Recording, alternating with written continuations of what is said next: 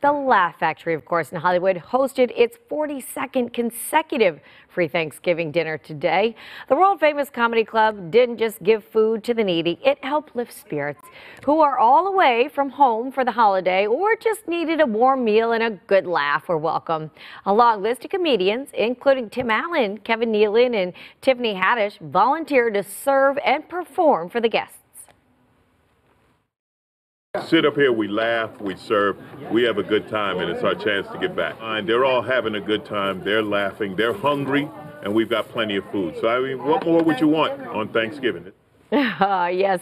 Well, the Laugh Factory, they do such a great job. And the owner, Jamie Masada, says that spending the Thanksgiving holiday alone is, well, no laughing matter. And Masada encourages everyone to do what they can to help those in need this Thanksgiving. That's what we like to see.